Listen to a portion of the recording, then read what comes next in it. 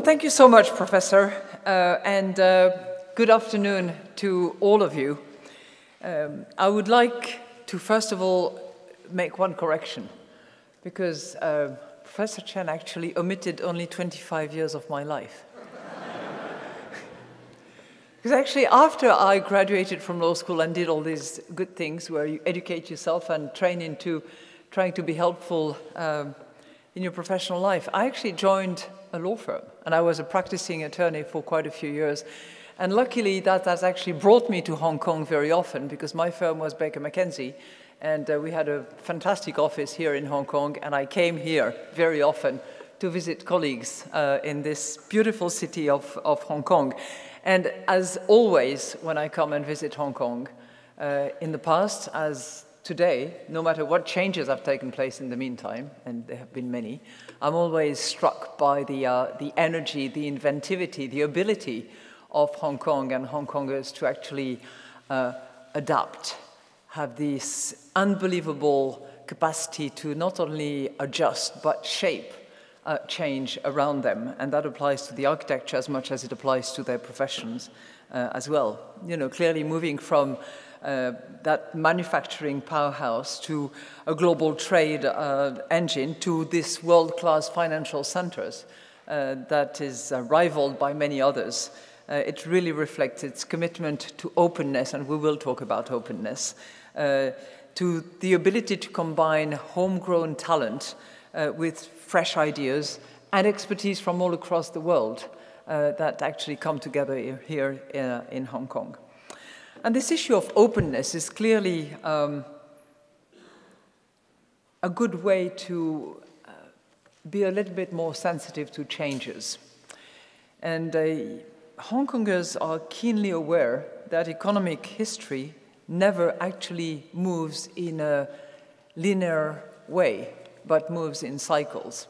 And they know that when the economy is moving, whether it's moving up or down, and I'm not here talking just about the stock market, policymakers cannot afford to stand still.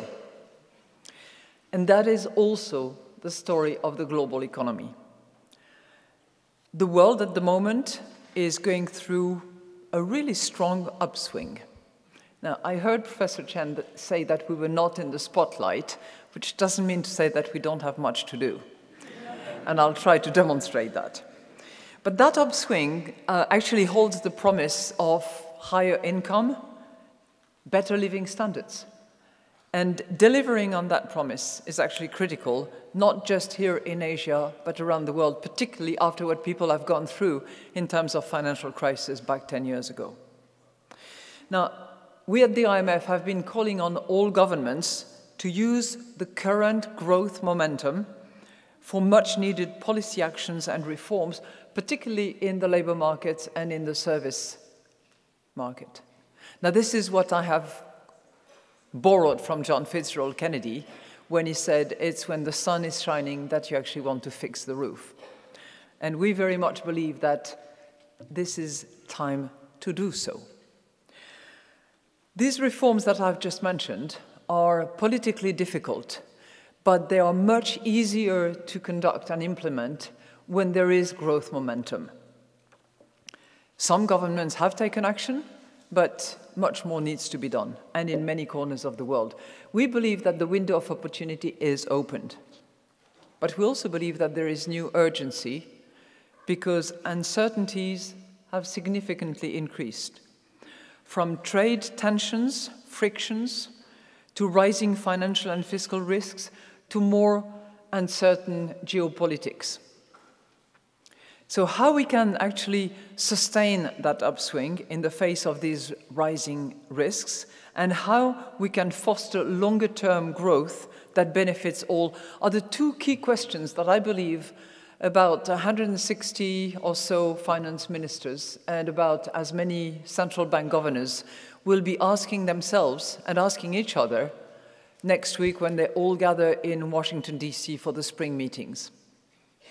And those are the issues that I would like to discuss with you today. So, what I will do is very quickly broad brush the state of the global economy as we see it and as we forecast it, and then identify the three priorities which I believe can actually help with sustaining that upswing and creating a more solid longer-term growth. So, as I said, at the moment, the sun is shining. We are clearly seeing a momentum that is driven by stronger investment, a rebound in trade, and favorable financial conditions. And all of that converging actually drives companies and households to actually increase their spending. And that's the reason, this nice momentum that we're seeing at the moment, which brings us almost back to the average that we had pre-financial crisis. That's the reason why back in January at the IMF, we forecasted growth in 2018 and 2019 at 3.9%. We will be publishing our latest forecast in April, and you will see that we continue to be optimistic. Now, where does that growth come from? Advanced economies are expected to grow above their medium-term potential this year and next. If you look at Europe, for instance, the upswing is now more widely spread across the whole region. The United States is already at full employment, and growth will likely accelerate further due to expansionary fiscal policy. Here in Asia, the outlook remains bright. And if we look at only emerging Asia, we are forecasting growth at about 6.5%. And that is good, not just for Asia or emerging Asia, which is the number that I just gave you. It's good for the entire world, because Asia is actually fueling almost 2/3 of that 3.9% growth. Japan's economy continued to grow strongly. We see it at about 1.2%. And Asian emerging markets, led by China, 6.6%, India, 7.4%, are driven by higher domestic consumption and also rising exports. This is the bright side of things. We have countries with challenges, particularly in emerging and low-income countries, especially in sub-Saharan Africa. They benefit from commodity prices increase, particularly the exporters, but that's a modest upswing. So the current picture, as I have just described it quickly, is indeed bright. But if we look at the horizon, we see clouds looming and probably getting a bit darker. And the reality is that this economic momentum is probably, which we expect for 2018 and 2019, is probably going to eventually slow down. Now, why is that? It will slow down because of the fading fiscal stimulus that we are seeing now in countries like the United States or China. It will slow down because of rising interest rates, and it will be rising probably because of tighter financial conditions, as major central banks around the world, starting with the Fed, but moving on probably to the ECB and thereon, will actually normalize monetary policy. And if you add to that the issue of aging population in many advanced but also some emerging countries and weaker productivity, you have a challenging medium-term outlook, especially in the advanced world. So what can policymakers do to address that? And I come to my 3 key priorities. Priority number 1, governments need to steer clear of protectionism in all its forms. History shows us that import restrictions hurt everyone, especially the poorer consumers. Not only do they lead to more expensive products and more limited choices, but they also prevent trade from playing its essential role of boosting productivity and spreading new technologies. For those of you who are interested in the role that trade plays in spreading technologies, I highly recommend a publication that we just released about that particular phenomenon. And as a result of that, even protected industries, as a result of those protectionist measures, eventually suffer as they become less dynamic than their foreign competitors because they are protected from competition. Yet, as we see it, discussions about trade restrictions are often bound up with the concept of trade deficit and surpluses. And some people argue that these imbalances indicate unfair trade practices.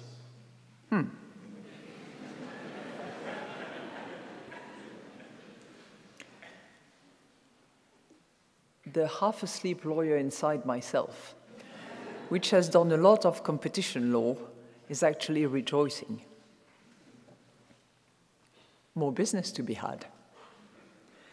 But yes, there are unfair practices. Of course there are unfair practices. And if they're not eliminated, if they're not addressed, they can leave their mark on trade balances between two countries. But in general, these bilateral imbalances are a snapshot of the division of labor across economies, including global value chain. Let me give you an example. A country that focuses on assembling smartphones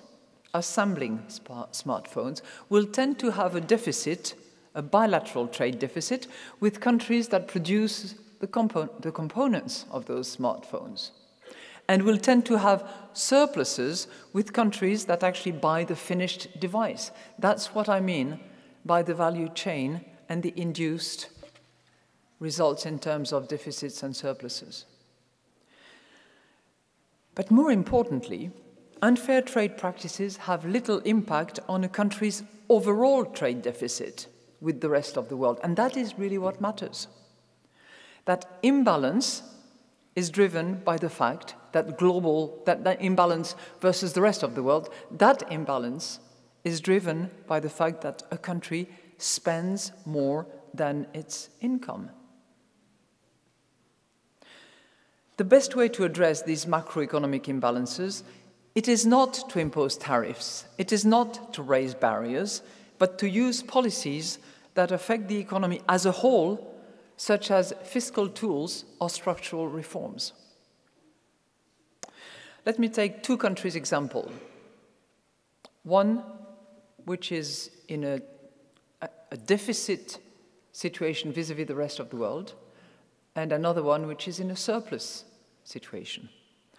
The first one is the United States, which could certainly help tackle excessive global imbalances by curbing gradually the dynamics of its public spending and increasing revenues, which would help reduce, in turn, future fiscal deficits, particularly in the context of rising entitlements. Second example, Germany. Germany, which is facing an aging population, could use its excess savings to boost its growth potential, including through investment in physical and digital infrastructures. So I've tried to explain what we see about these global or bilateral imbalances, what is causing them, and how they can be addressed. Let me now try to see what policymakers can do about unfair trade practices. In that respect, each country has a responsibility to improve the trade system by looking at its own practices and by committing to a level playing field where all countries will be following the rules. Now, this includes, of course, better protection of intellectual property, reducing the distortion of policies that favor state enterprises.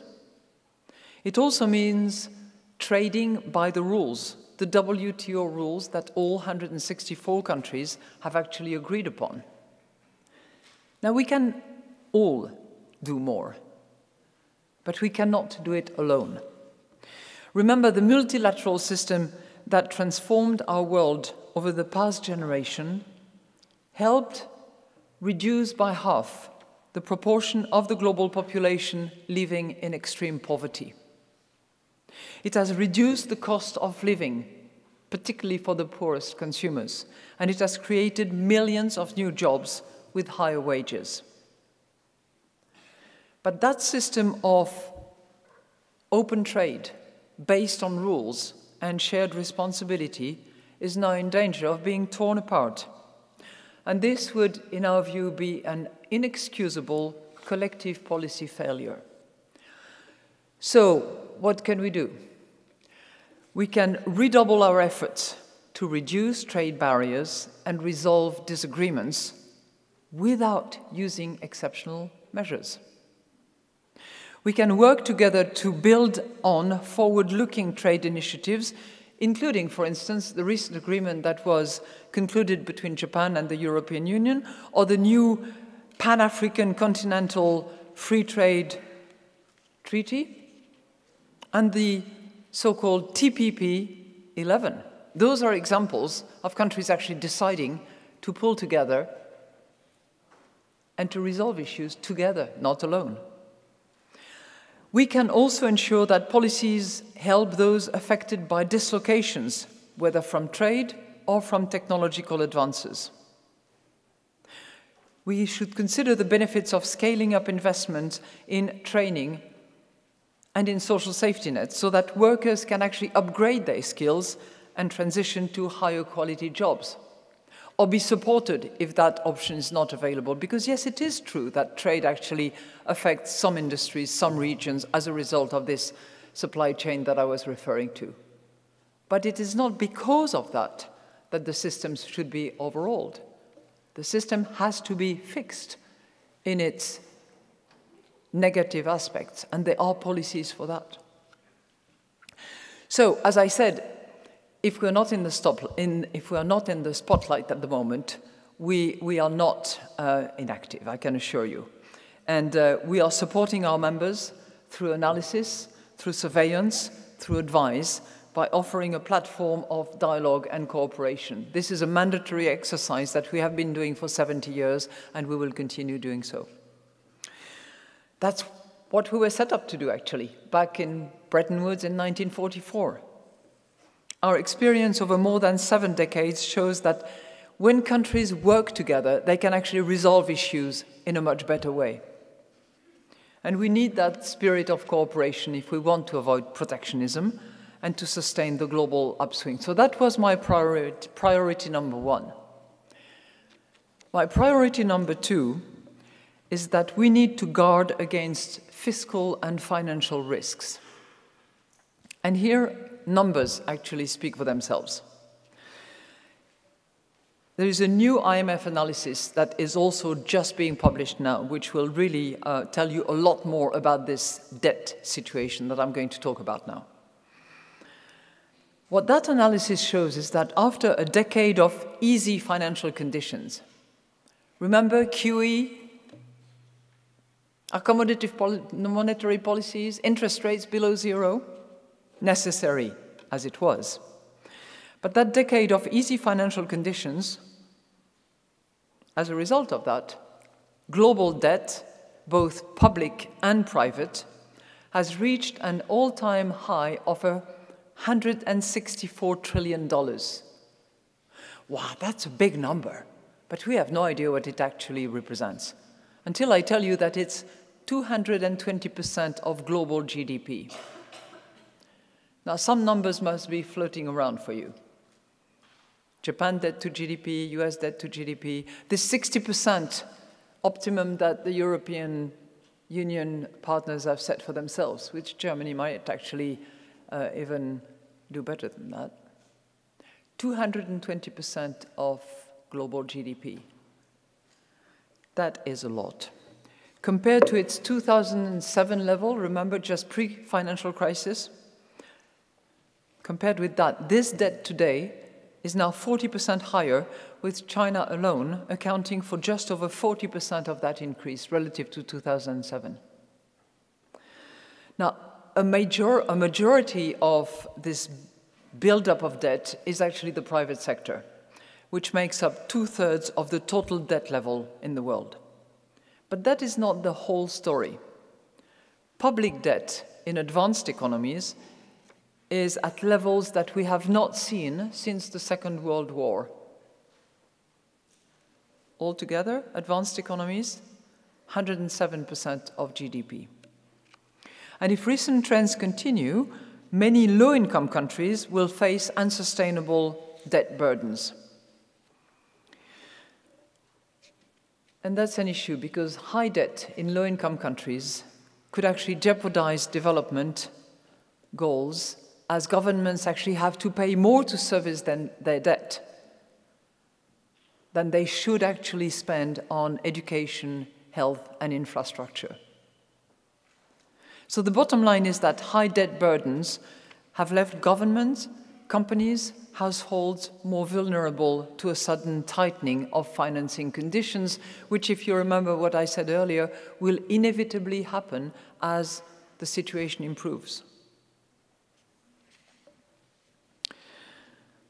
This potential shift could prompt market corrections, debt sustainability concerns, and capital flow reversal in emerging markets in particular.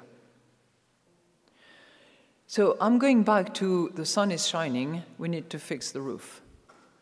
Because we need to use the current window of opportunity to prepare for the challenge ahead. And that is about creating more room to act when the next downturn inevitably comes. We need to do what the economists call rebuild the buffers. Now, what does that mean specifically? For many economies, it means reducing government deficits, strengthening fiscal framework, and placing public debt on a gradual downward path. Are you going to strangle growth? No, it should be done in a growth-friendly fashion through more efficient spending and progressive taxation. That's on the fiscal front. On the financial and monetary front, it calls for more exchange rate flexibility in order to cope with volatile capital flows, especially in emerging and developing countries. Now, are buffers really useful? Many have asked the question, actually. We believe that they are useful because these efforts actually help reduce the severity and the duration of the next recession. For example, a recent study by Professor Romer shows that the decline in output after a financial crisis is less than 1% in a country with adequate fiscal and monetary buffers, but almost 10% in a country with no buffers. It is worth the effort of rebuilding the buffers. But it is not enough. We've talked about fiscal buffers, we've talked about financial monetary buffers. Strengthening financial stability by increasing buffer in corporate and banking systems is also key, especially in large emerging market economies such as China and India. And that means reducing corporate debt, bolstering bank capital and liquidity where needed. It also means implementing policies to address booming housing markets. Here we are in Hong Kong. Hong Kong is also concerned by such issue.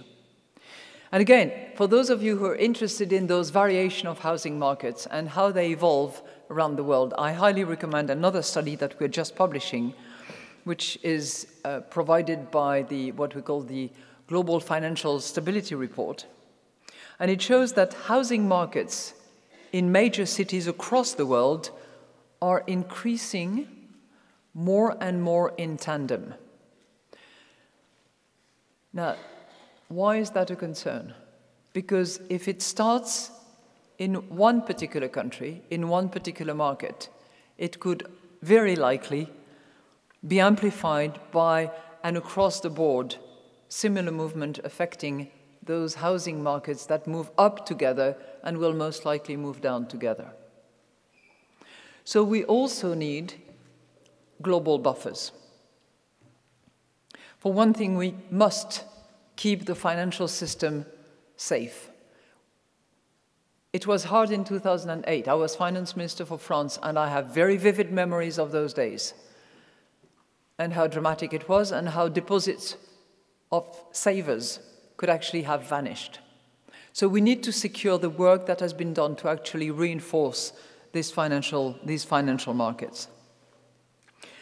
We need to avoid a rollback of the regulatory framework that was put in place since the crisis to boost capital and to increase liquidity buffers. It is tempting to forget what happened 10 years ago. I know. But we need to have that very clear in our mind. And the international regulatory framework needs to keep pace with the rapidly evolving fintech landscape in order to do two things. One is to head off new risks, but also to harness the potential of fintechs. And finally, we need a strong global financial safety net overall. And here the IMF plays a critical role at the center of that global safety net by helping countries to better cope with capital flow volatility in times of distress. So together, these policy actions will actually help sustain the upswing, steer clear of protectionism, rebuild the buffers and guard against the fiscal and the financial risks. Now, what I'd like to do now is turn a little bit to the longer term. You remember I mentioned that some of the advanced economies are actually growing above their medium-term potential. Well, we need to tackle that medium-term potential and make sure that it is actually improved over the course of time, and time begins now.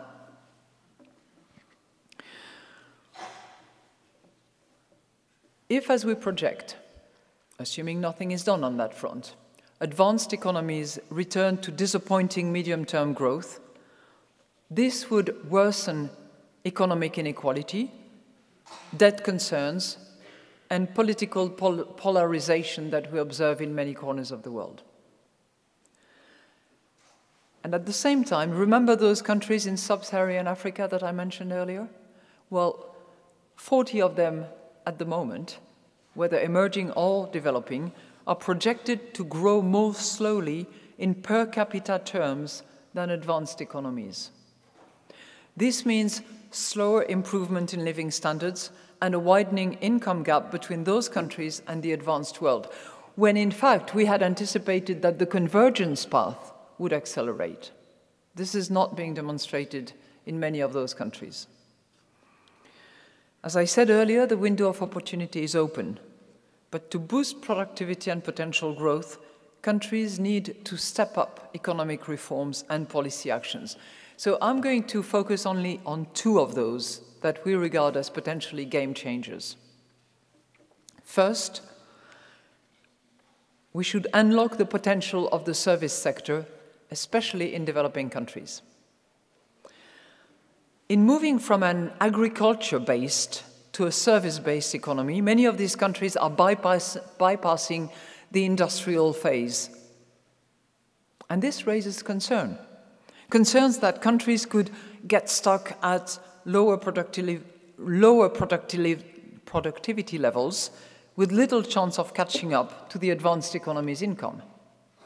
Again, another piece of research, just published now, shows that some service sectors, not all, but some service sectors led by transportation, communication, and business services can actually match the productivity level of manufacturing. Now, there are some countries for which it's absolutely critical. Countries like the Philippines, like Ghana, like Colombia, which are heading exactly in that direction. And that's good news. It's also critical for the well-being of millions of women who often account for a majority of the service industry workers. Now, it's not going to happen just like that. It's going to require the unlocking of that potential. It requires more public investment in education, in training, in job search assistance. It also means opening service sectors to more competition. And at the global level, there is work to be done as well.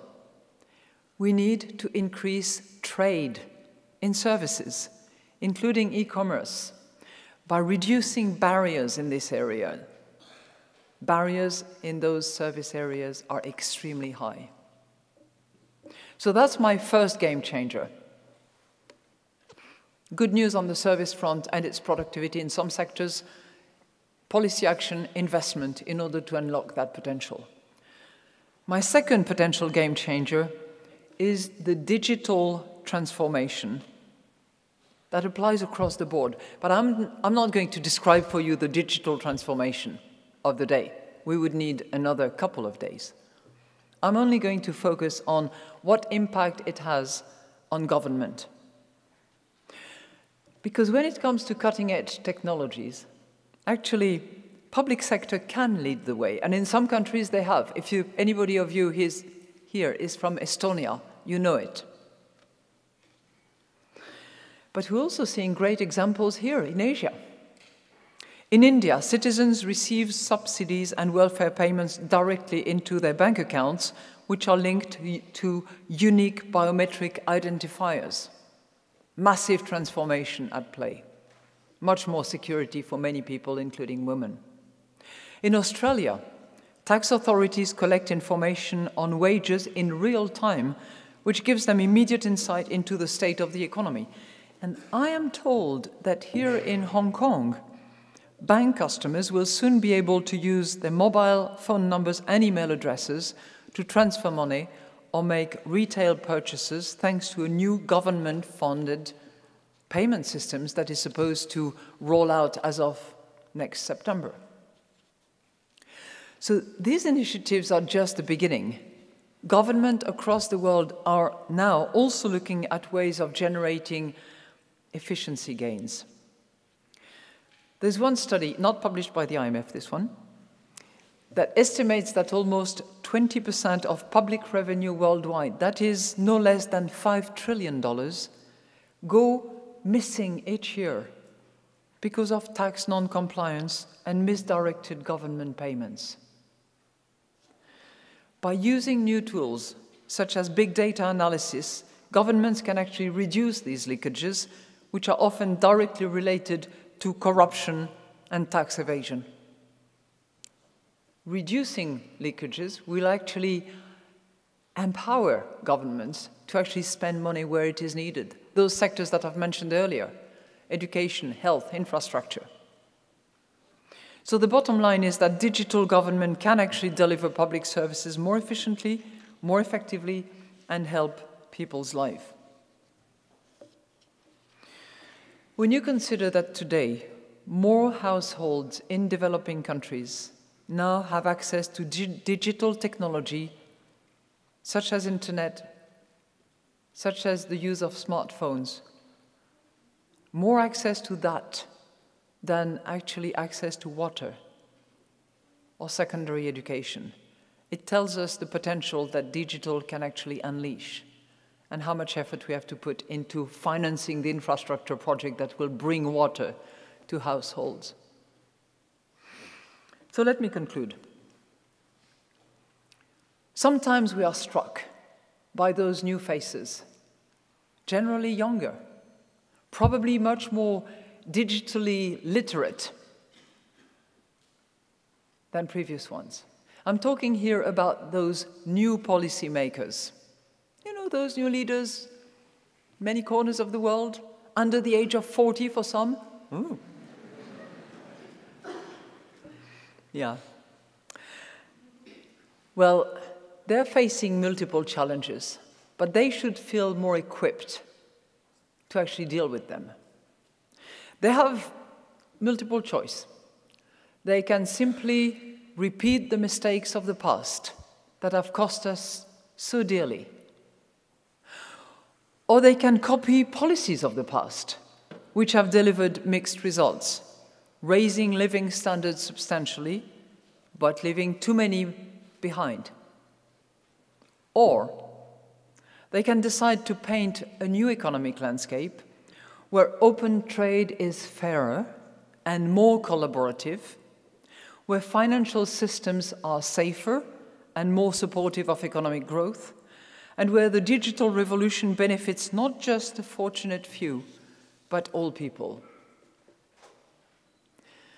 Now, I've often lauded the virtue of courage, but I believe that in the present circumstances, it's a combination of collaborative courage,